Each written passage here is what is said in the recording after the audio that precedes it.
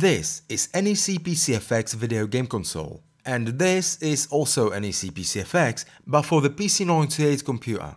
If it sounds similar, it's something like 3DO and 3DO Blaster.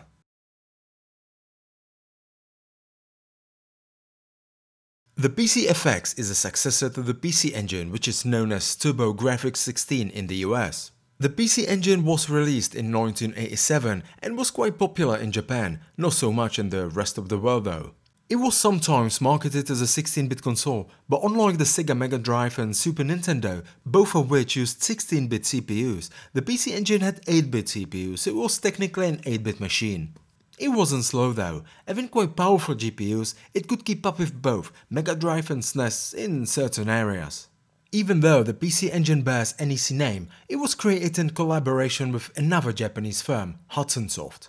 Well, Hudson was a developer and NEC was telling them what to do. The PC Engine was discontinued in 1994, and that was the year when NEC and Hudson Soft released their new console, the PC-FX. But let's go a couple of years back yet again. NEC and Hudson started working on a new console in early 90s. They called it Project Tetsujin, in English Iron Man. The Iron Man had a 32-bit RISC CPU made by Hudson and 5 other processors taking care of sound, graphics and input-output. A prototype of the console was introduced in 1992 in Japan at the Imperial Hotel in Tokyo, together with some tech demos and games created by Hudson specifically for Tetsujin, for instance Superstar Soldier 3D, Kuma Soldier or Cyber Fighter. All of these games showcased the console can quite capably render 3D polygons, and that was 1 year before Virtua Fighter 4 Arcades was released, which is considered to be the very first 3D fighting game. Sure, Cyber Fighter looks and moves horrific, but the PC-FX handles the game perfectly fine. Everybody was impressed, and it seemed like Hudson is on the right path. However, before the Iron Man was ready for release, rumors about hardware capabilities of Sega Saturn and Sony PlayStation started circulating. NEC started shitting their pants because they had inferior hardware and the manufacturing costs were sky high. They started rethinking their strategy and came up with an idea.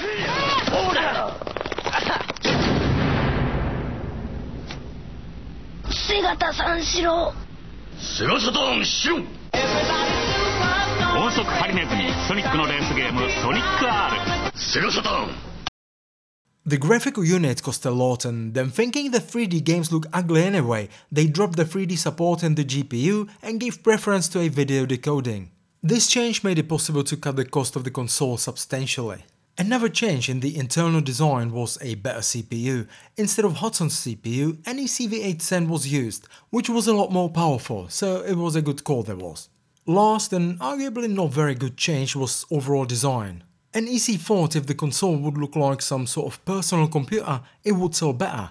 Well, it didn't. Sega and Sony released their consoles the same year, and Jack and 3DO has been already released a year prior. Initial price was 50,000 yen, compared to Sega Saturn which was only 45, or PlayStation which was 40,000, it wasn't a good start for the PC-FX. Another problem was their limited game library. Nobody wanted to make games for a console that couldn't use 3D, which was on the rise at the time, and nobody wanted to be forced to make only games based on anime. About 400,000 units were sold, which is quite bad compared to the competition. Sega sold about 10 million Saturns, Nintendo about 33 million Nintendo 64s, and Sony over 100 million PlayStations. There are two video outputs, horrible composite and less horrible S-video.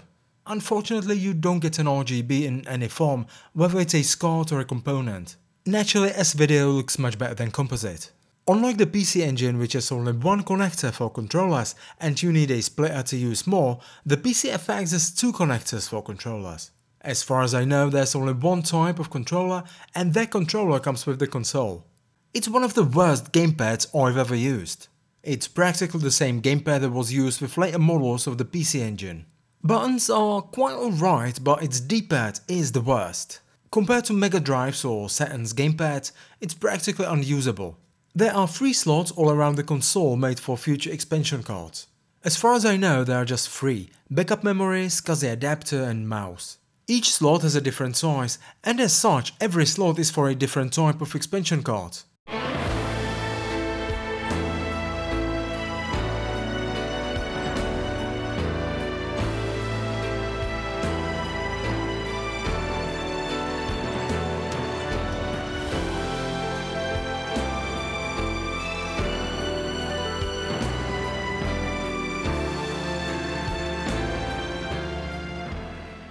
The PC-FX uses two screen modes. The first has got resolution 256 by 224 and the second 320 by 224 and 16 million colors. It's quite low compared to, for instance, Saturn, which could display 704 by 224, or PlayStation, which could display 640 by 480. NEC was probably quite confident the PC-FX is gonna be successful, so they've developed two cards for DOS. One card for NEC's own PC-98, which is understandably a lot rarer than the console itself, and one for an IBM PC, which is even rarer. I've got the one for the PC-98, it's a CBOS card, which is sort of incompatible equivalent to an ISA in an IBM world. The card goes here. Then it needs this little program to initialize the card. The signal is coming out of the card directly. It doesn't need to be connected to a VGA card like for instance 3DO Blaster, and it doesn't need a sound card like for instance 3DO Blaster. On the flip side, you need an additional tele or something that can handle composite or S-video signal. Now games. There were about 3 games released for the PC-FX. If you can call them games, lots of them are more like interactive movies, and some of them not even interactive. Thanks to the decision to remove the 3D support, the PC-FX is heavily dependent on pre-rendered videos and graphics, which take a lot of CD space.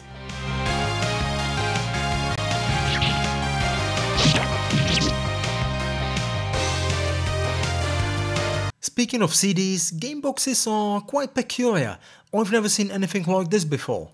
Developers were ordered by NEC to focus on popular anime and manga titles while making games, so they did. At first it looks great, you get long anime intros and in-game videos, but that's usually what there is, videos. After a while it starts to get really boring. If I wanted to watch anime, I can turn on my telly and watch anime all day long, at least in Japan. On the flip side, it always adds some sort of backstory to most basic games, such as shoot-em-ups, which are not exactly known for being story-driven.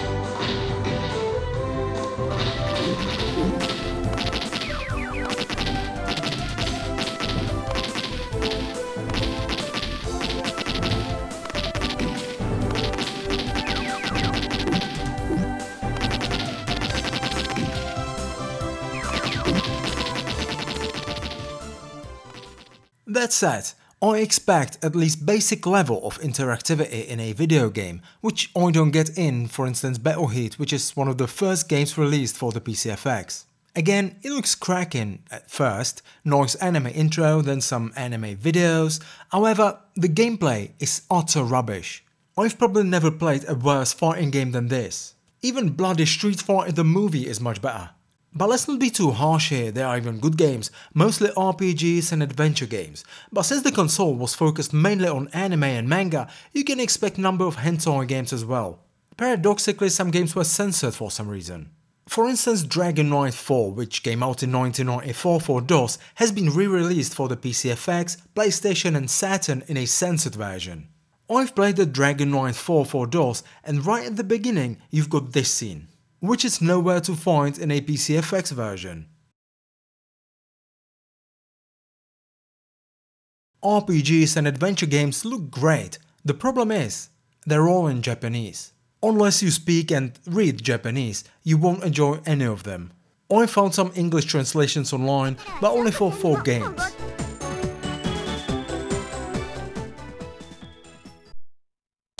Irashaimase. Ah, Reika-san, ルミちゃんじゃない。それじゃこの男の子が、あ、私ここでウェイトレスのバイトしてる国母霊界。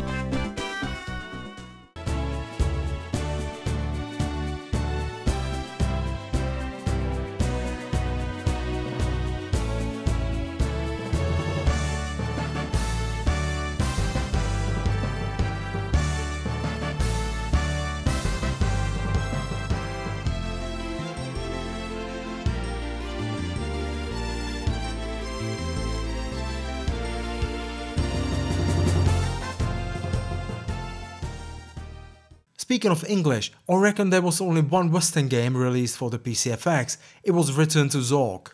The game could potentially take advantage of the full motion video feature, so let's have a look if it actually did. Return to Zork was released in 1993 for DOS and 2 years later for the PC-FX. So theoretically it could look and sound a bit better on the PC-FX, certainly not worse. The game is completely dubbed in Japanese and not very well at that, but that's not the worst problem. As you can see, the text in the video is completely illegible. Let's have again the original DOS version and let's compare the two. 白い家の裏に立っています。かすかに開いた窓が一つ見えます。南西へ行く、北西へ行く。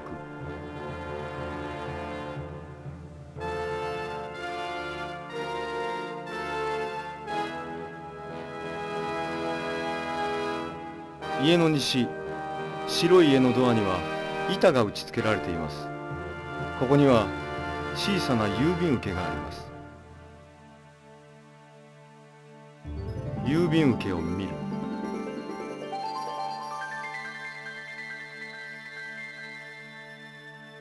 ああ、検証当選者の方ですね。お待ちしていました。あ、何をする？助けてくれ！ああ！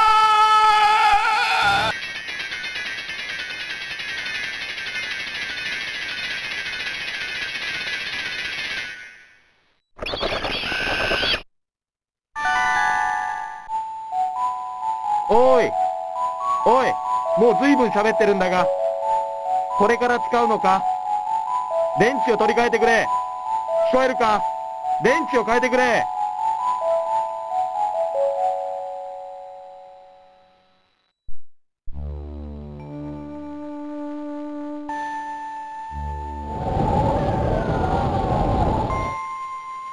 Then I've discovered this game, JB Herald. Since the plot is set in Chicago and there are American actors, I was wondering if the game could be in English, but no, it's again dubbed in Japanese and you can't change it.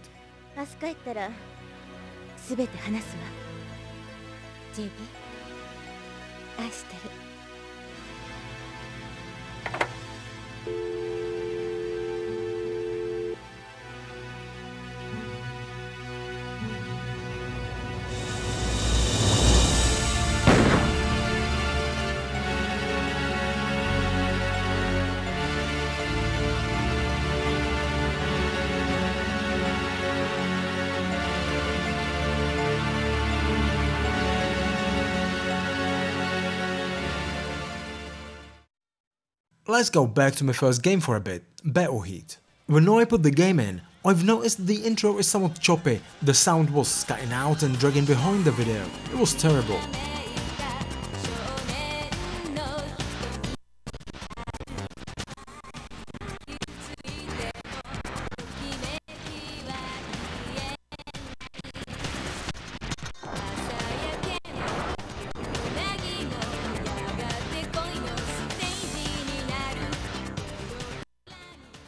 Then I tried Farland Story and it was practically the same, but the game itself was running alright.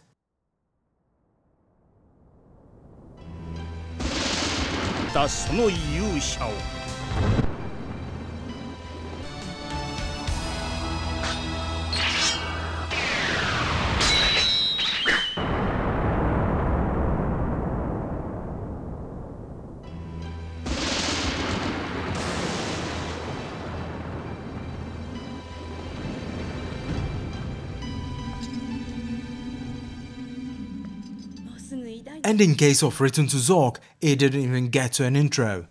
I thought it may be an old laser or a dirty lens. Cleaning the lens didn't help, but there was yet another option. Sometimes you may be able to increase power of the laser, and in this case it was quite easy actually. I had to take off this side panel and it exposed these potentiometers. The one in the middle is the one I need. I just had to turn it a bit counterclockwise and the battle heat is running perfectly fine.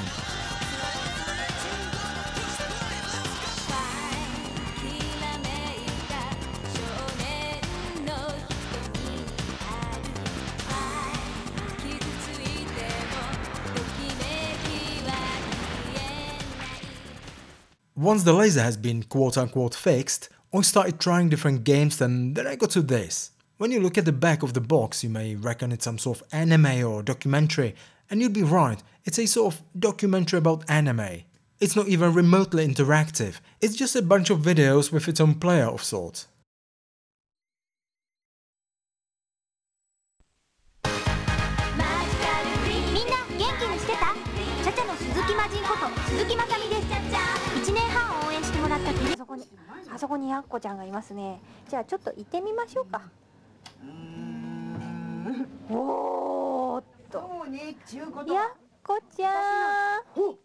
Watching these videos, I've come up with an idea.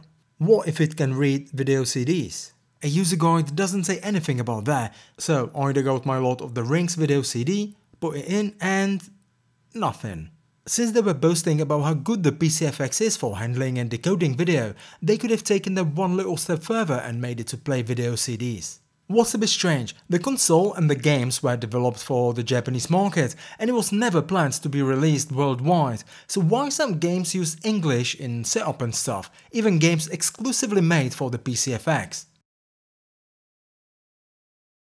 Another minor drawback is that the PC-FX is not backward compatible with the PC Engine. It could have helped sales a bit. Apart from proprietary games, the PC-FX is able to read audio CD, photo CD and CDG. The PC-FX didn't use any copyright protection, so you can burn CDs to your heart's desire.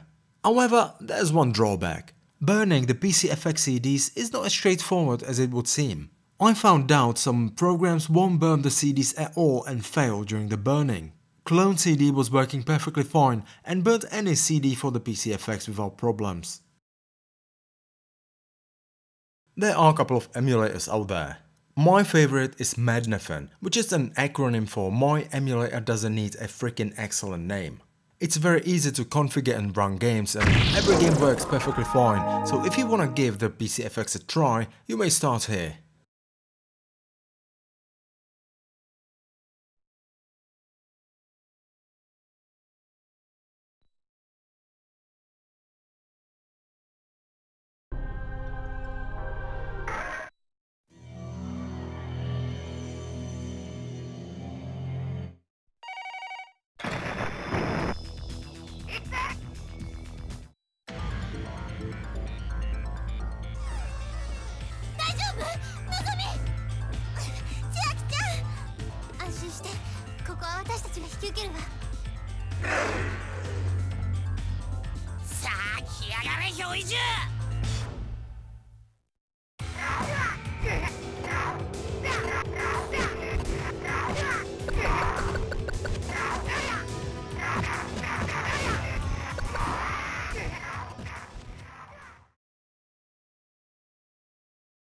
Well, to wrap this up, the PC-FX started as a promising project, but boxy decisions killed it way before it was released. No 3D support, released too late, released only in Japan, no very good design, and atrocious game library. If it were released 2 years prior, worldwide, and as a Tetujin, I reckon it may have been successful. Is it worth getting then? As a gaming platform, definitely not. There's only about 60 games, half of which is horrible, and they're all in Japanese. Some games are not even games, and it's far cry from cheap. There are definitely some good games, but not enough and not good enough to justify the nowadays price. If you collect old consoles, it's a very nice addition to your collection. If you don't even bother. There's not a single exclusive game that would be so good you'd have to buy the console just for that, as I did back in the day with GameCube just because of Resident Evil Remake, or Saturn just because of Virtua Fighter. And that's it for today. If you're interested, try the emulator first and then decide if you want to spend money on the actual hardware. Bye for now.